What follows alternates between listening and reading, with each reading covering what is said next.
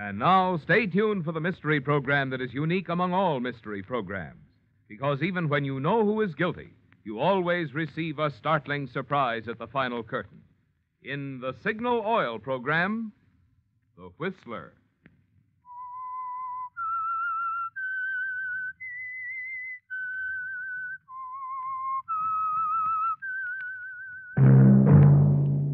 Signal, the famous Go Farther gasoline, invites you to sit back and enjoy another strange story by The Whistler.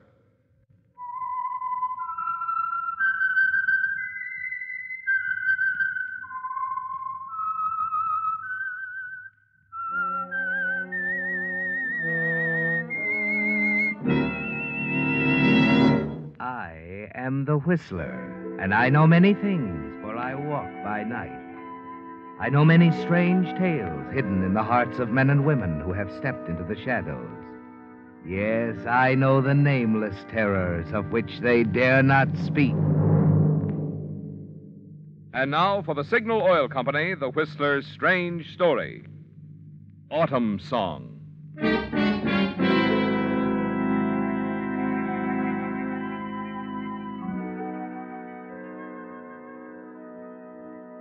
Sidney Shelton stared dully at the happy groups on the platform outside his compartment window. In a few minutes, many of them would be boarding the cross-country streamliner, just as he had. For most of them, it was destination New York for business or pleasure. For Sidney, it was destination New York, perhaps for oblivion. No one was there to see him off, wish him well, and tell him to hurry back to Los Angeles. Carlson at Mammoth Studios had handed him a one-way ticket to New York and told him never to come back to Hollywood. As the streamliner eased effortlessly underway, Sidney managed a sardonic smile. He was on his way out in the grand manner of Hollywood.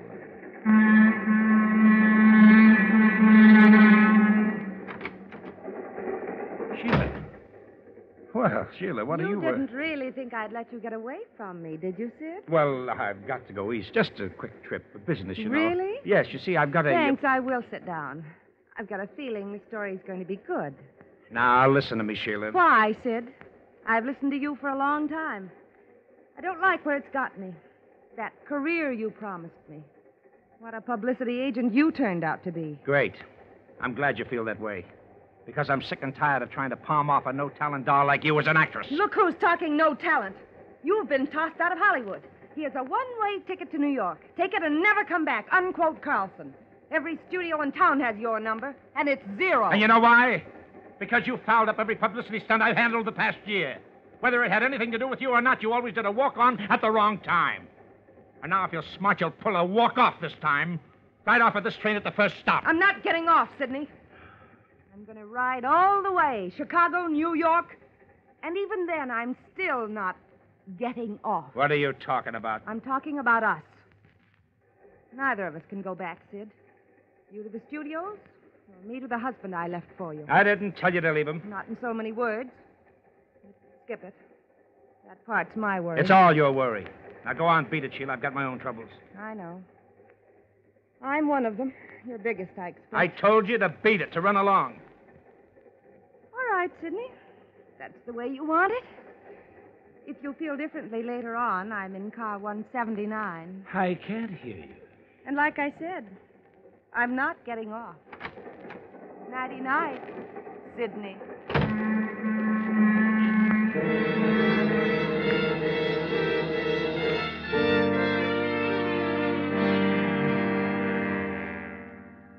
You watch her go, feel the cold rage mount within you. You try to tell yourself that Sheila's the real cause of all your troubles. But deep down, you know that's not true. Sheila's a problem, yes. You wish you'd never met her, made all those promises about her career. Now she's like a millstone around your neck. You'd like to strangle her, wouldn't you, Sidney? But after a while, you decide to try to forget about her, put her out of your mind. You go to the diner, order your dinner, and lean back slightly. React as you recognize the voice of the man sitting back to back with you. An important film executive, Sidney. E.J. Payton, imparting some very interesting information to his dinner partner. Yes, I suppose this craze for older stars started when Pinza made such a smash in South Pacific. Pinza did a lot for the so-called older star, all right. This chap Norman Hale you're going to sign in New York, I remember him. I remember I was a boy the first time I saw him. Oh, yes. The name of Norman Hale was a box office word. I'd prefer you didn't mention it around on the train. I mean that my studio is after it. Of course. Hale doesn't know it himself, but he's just right for us. This picture Autumn song that we're going to make, you see. Oh, yes. It's about a star from the old silent era, isn't it? Right. Say, this steak is good.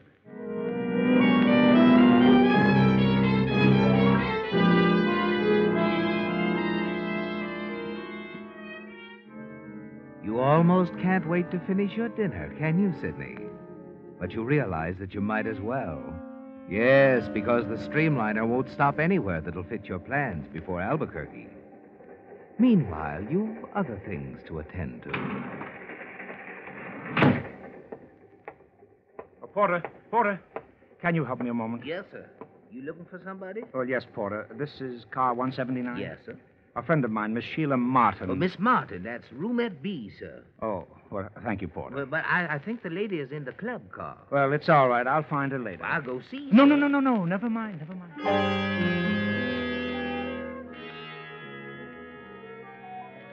You start out of the car, turn in time to see the porter disappear into another room to make up the beds. You move swiftly down the aisle to Sheila's roomette. Inside, you find what you want in a matter of seconds, in her overnight bag, wrapped in a nightgown. The roll of bills, which you were certain she wouldn't carry in her purse. You take most of the bills out, wrap the few remaining ones around a roll of cleansing tissue you find in her bag so she won't discover the loss immediately. Then you hurry back to your own car. Yes, sir? I'd like accommodations to New York. First plane out, please. I have space on Flight 23. Leaves here in 2 hours. That'll get me in New York ahead of the streamliner. Oh, yes, sir. You'll be there in 12 hours. 12 hours? Oh, good. I'll take that space. One way to New York.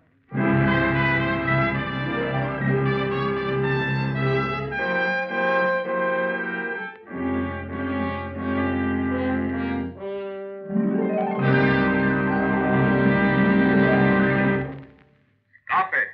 Stop engine wear that can cut down your car's pep and power. Cut down your gasoline mileage. Stop it. Stop engine wear that can make your car become an oil eater, make it need an expensive overhaul. How can you stop engine wear? Why, simply by changing oil. Changing to amazing new Signal Premium Motor Oil that reduces engine wear due to lubrication 50%. Through newly perfected scientific developments, wonderful extra protection has been engineered into new Signal Premium. 1, it stops acid corrosion and rust. 2, controls and reduces harmful engine deposits. 3, keeps oil rings clean and free. 4, keeps hydraulic valve lifters from sticking. Yet there has been no increase in price for this superior quality, heavy-duty type oil at Signal service stations. So why not join the ever-increasing number of motorists who are keeping car expenses down and performance up by changing to new Signal Premium, the amazing new Signal motor oil that reduces engine wear due to lubrication 50%.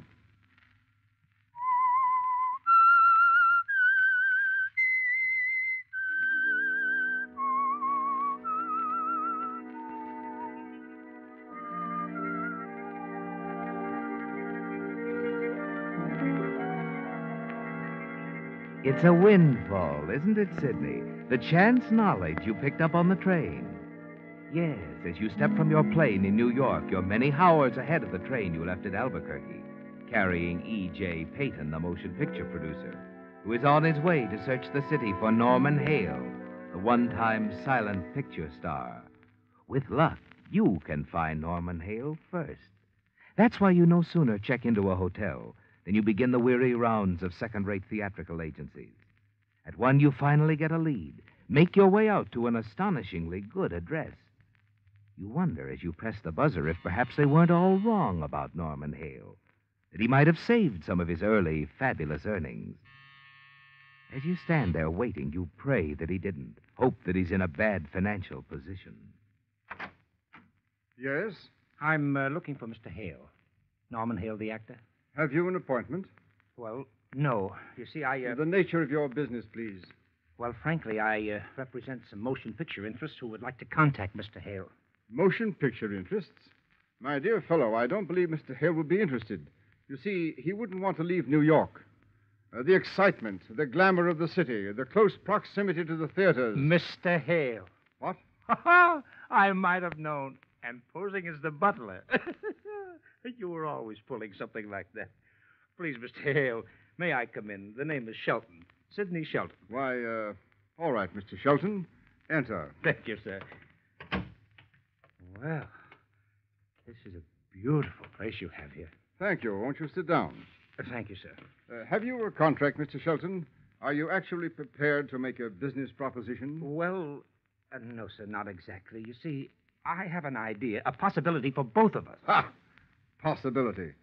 For making a picture with a has-been, an old man, a profile from the past. Exactly, sir. And if you weren't so well off here, you might consider that there are still fans everywhere who remember you and love you. Careful. Young man, I am not well off. This aristocratic establishment, it isn't even mine. How do you like that?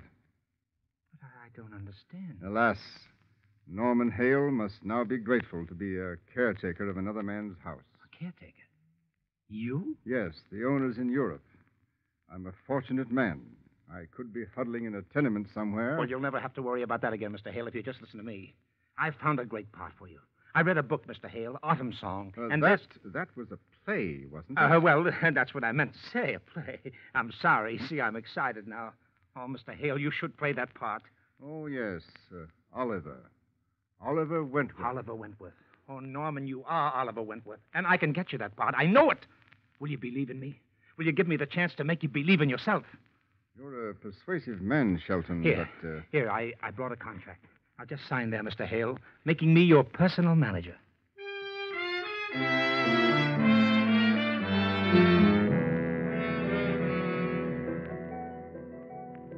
An hour later, you're on your way back to your hotel, Sidney. Only a brief stop at the theatrical agency which gave you the lead to Norman Hale. $5 in the hand of the man you talked to assures the fact that motion picture producer E.J. Payton will now be directed to you instead of to Norman Hale himself. It's late afternoon of the following day, and you're sitting in your apartment when you receive a phone call. It's the call you've been expecting, isn't it, Sidney? Yes, from E.J. Payton, the Hollywood film executive. Yes, sir, that's right. I'm representing Norman Hale. Then we can talk. I have a little something in mind for him. Well, I don't know. Norman's sold on the idea of doing a play. Well, for his own sake, then talk him out of it. Now, let's speak frankly, Mr. Shelton. Your Norman Hale is passé, a ghost of the silence. People just aren't interested in him anymore. You are, Mr. Payton? Well, yes, in a way. Look, Mr. Shelton, I don't like to discuss business over the telephone. When can we get together? Well, let me see. What do you say about lunch tomorrow? Victor's on 45th? Good. And have Norman Hale there, too. Well, I'll see if I can arrange it. I can't promise, though.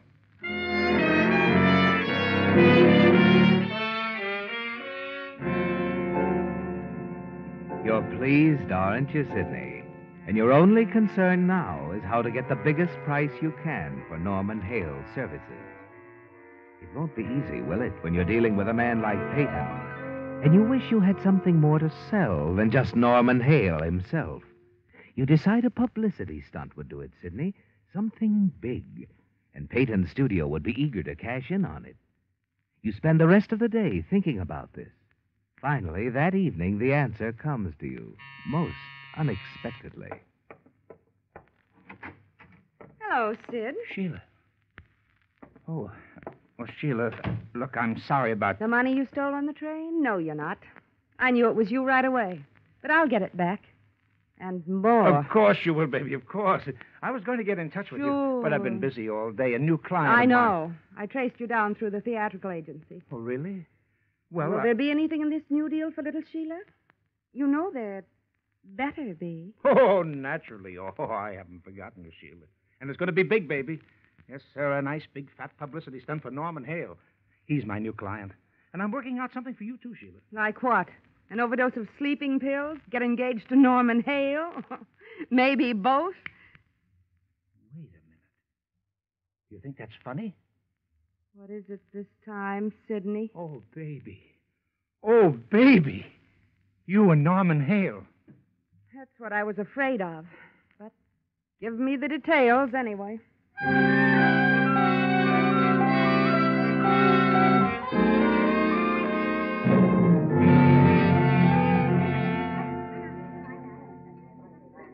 Can't we eat, Sidney? I'm famished. Well, let's wait for Peyton, huh, Norman? Well, he's late. It's 1:15 now. I know, Norman, I know. Are you sure you said Victor's restaurant? Yes, of course I said Victor's, and Peyton will be here. You don't suppose he's changed his mind? Oh, relax, Norman, will you, please? Very well. I'll have another martini. You've had 4 already. Norman! Norman Hale! I beg your pardon, miss. Norman, I'd recognize you anywhere. Have we met, my dear? Met? Oh, no. No, but I've dreamed of meeting you ever since I was a little girl. Oh, how I've dreamed of this moment. Really? Well. From that very first time I saw you. What picture was that, my dear? I worshiped you then. I still do. Norman. Oh, Norman. Oh, miss, please, just a moment. Stay out of Please, this, old man. I'll handle it. Oh, to think I finally found you. Miss, please. No, let me go. Let me go. Norman, don't let them send me away. Waiter! Please, Waiter! Norman, please. Waiter! Let me here.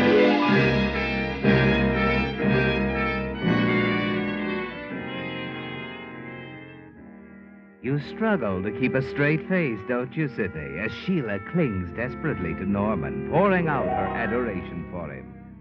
And during the confusion of the next few moments, you notice Peyton standing at the door, watching it all. Then finally, when Sheila is led away, sobbing bitterly, Peyton comes over to your table. Well, that was something, wasn't it? Oh, Mr. Peyton, you saw what happened? Yes, I saw. Norman, this is Mr. Peyton. Norman. What? Oh, how do you do, sir? That poor girl, so madly in love with me. Here, sit down here, Mr. Peyton. In love with me all these years. Did you hear her sob, Sidney? Did you? Yes, sure. She's really crazy about you, Norman. Yes, I'd say that was quite a performance. Quite a performance. Performance? For my benefit, eh, Mr. Shelton? You think this whole thing was staged? Wasn't it? How dare you suggest such a thing? Anyone can plainly see that girl is desperately in love with me. And why not? Why shouldn't she be? Norm, please. A good day, Mr. Peyton. Good day. Norman, wait a minute. Let him go, Mr. Shelton. We have things to talk about. No, he's pretty sore. I'll have to see if I can cool him down. But you Make it at Norman's place in an hour. 467 Kenton Place.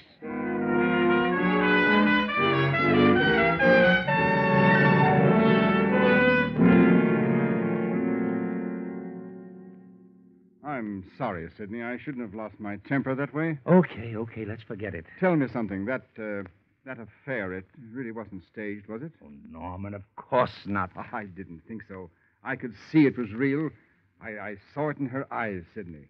I'm not easily fooled, you know. She was rather an attractive girl, wasn't she? A real doll. Just couldn't help it, I suppose. Falling in love with me, I mean. Have I ever told you about the Countess Delgano? Have I? No. But save it for some other time, will you please? Peyton's waiting for us in the study. Oh, yes. Very well, my boy. Well, I'm sorry to keep you waiting, Mr. Peyton. That's quite all right. I was just admiring your paintings, Mr. Hale. Oh, nothing much, really. Picked them up here and there during my travels. This one, for example, I turned up in London while I was on a personal appearance tour. The English loved me, you know. Fine people, the English. I remember so Shall well... we sit down, gentlemen? I remember so... Oh, get that like a good chap, will you, Sidney? Certainly. Hello? How was I, Sid? Who? Speak up, I can't hear you. Are they there? Yes. Okay, go into your act. I'll see you later. Who is it, Sidney? I think it's that girl again, the one in the restaurant. Oh, really? Hello? Yes? What? Oh, no, wait a minute. What's wrong? She says she's calling from her hotel. Says if you don't see her, she'll jump off the roof. What? Hello? Where are you? Where? What? I can't understand. Stop crying, Here, please. give me that phone. She hung up. We must do something. I think she said she was at the Grayville or the Braveville. Grayville, not far from here. Mr. Peyton, call the police. Tell them to get over to the girls' hotel right away. Come on, Norman. Come on.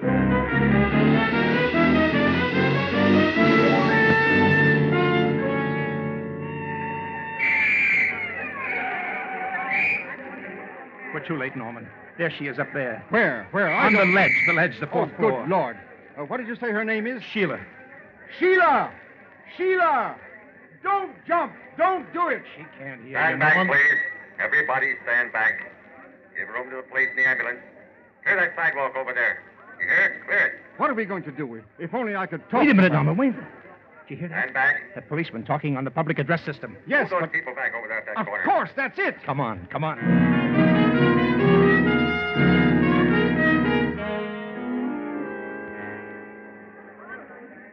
Are you ready, Norm? Ready. All right.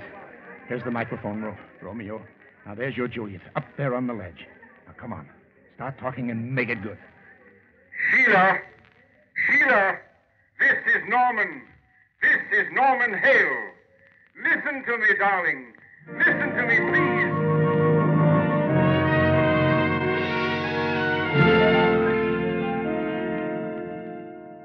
You stand back in the crowd. Look at the faces around you as Norman Hale begins to play the scene in his most dramatic fashion. And the crowd loves it. You're certain of that, aren't you, Sidney? And you know that close by, Peyton is watching, listening.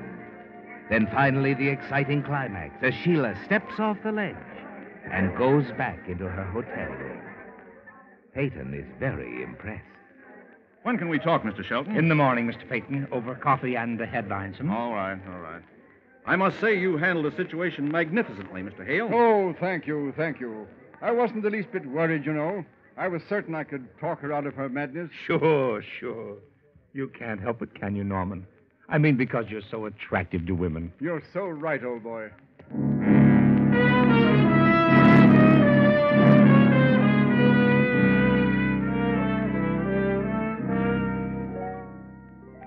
That evening, back in your apartment, you're pleased with the way everything has turned out, aren't you, Sidney? Yes, and you congratulate yourself. You've put it over. Peyton will have to come to your terms now, if he wants to capitalize on the publicity. Sign a long-term contract with Norman Hale. Then shortly before midnight, you have a visitor. Sheila. What do you mean, now what? What's the next move? That stunt this afternoon went over big for little Sheila, but we're not going to leave it at that, are we? Ah, look, sweetheart, look. You got yourself $1 million worth of publicity. I set it up for you free of charge. You take it from there. But I thought you were I'm going to be very busy from now on, baby. Norman and I will probably be leaving for the coast in a few days. Norman. Sure. The stunt was all for him, wasn't it? He was the star. I was just an extra. You didn't do badly. No, that's right. I didn't. And suddenly, I've just gotten an idea how I can do better. What do you mean? You had me write a suicide note, remember? To make it all look authentic when I was going to jump from the hotel. Yeah, I remember. Well, I've still got that suicide note right here in my purse. I wonder what the reporters will do to your story when I tell them this whole thing was a fake. Now, wait a minute, Sheila. I have just enough time to catch the morning papers before they go to press. Bright idea of yours, that suicide note. Yes, wasn't it? Thanks for reminding me, baby. Let me go. Oh, sure. I'll let you go. Only when I do, it'll be out the window. Oh. Because you are going to jump, and your suicide note will prove that you jumped.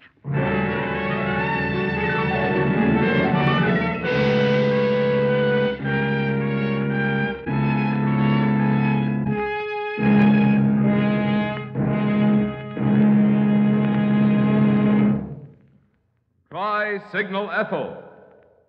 Tri-Signal Ethel. Tri-Signal Ethel. Sometimes I think Tri-Signal Ethel is the most important thing I can say to you drivers, because once you try the premium grade of Signal's famous Go Farther gasoline in your own car, I won't need to say anything else. Yes, once you see for yourself how smoothly, quietly Signal Ethel floats you over hills, steep hills, in high, I won't need to say anything more about the super power in this great super fuel. Once you see how effortlessly it makes the miles of highway flash by, I won't need to tell you anything more about Signal Ethel's obedient smoothness.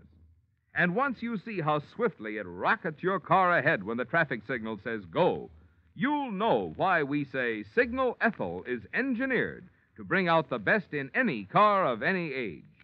Yes, all of these things and many more you'll learn about driving pleasure when you drive out of a Signal station with your first tankful of Signal Ethyl. That's why I'm so eager for you to just try. Try Signal Ethyl. Try Signal Ethyl. Try Signal Ethyl.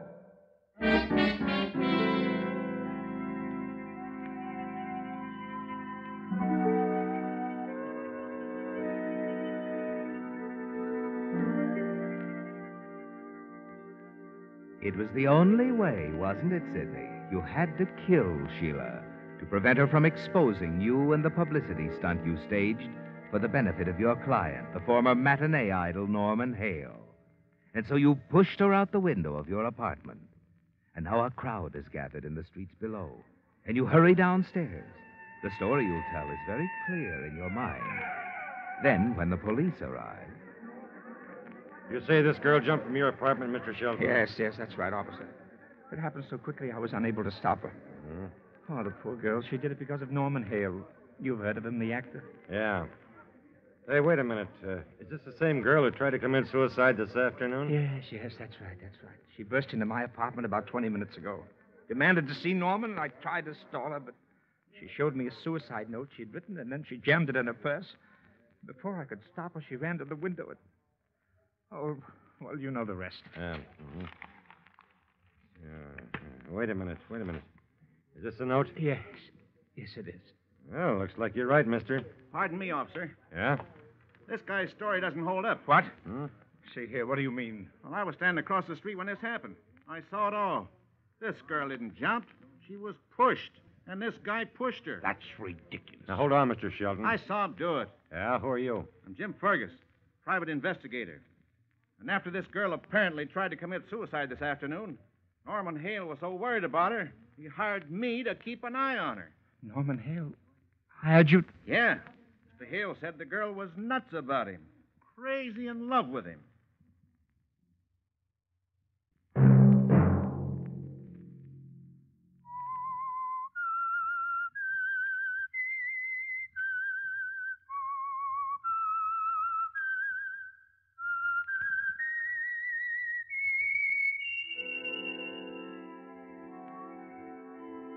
Let that whistle be your signal for the Signal Oil program, The Whistler, each Sunday night at the same time. Since this week is National Farm Safety Week, Signal has asked me to remind you. Each year, injuries disable 1 out of every 18 farm residents and cost our country $1 billion. So on peaceful Western farms, just as in the city, it pays to be careful, always.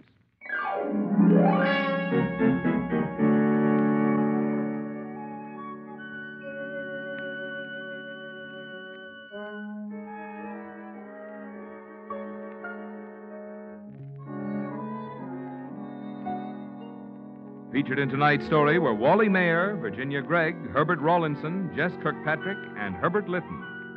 The Whistler was produced and directed by George W. Allen, with story by Joel Malone, music by Wilbur Hatch, and was transmitted to our troops overseas by the Armed Forces Radio Service.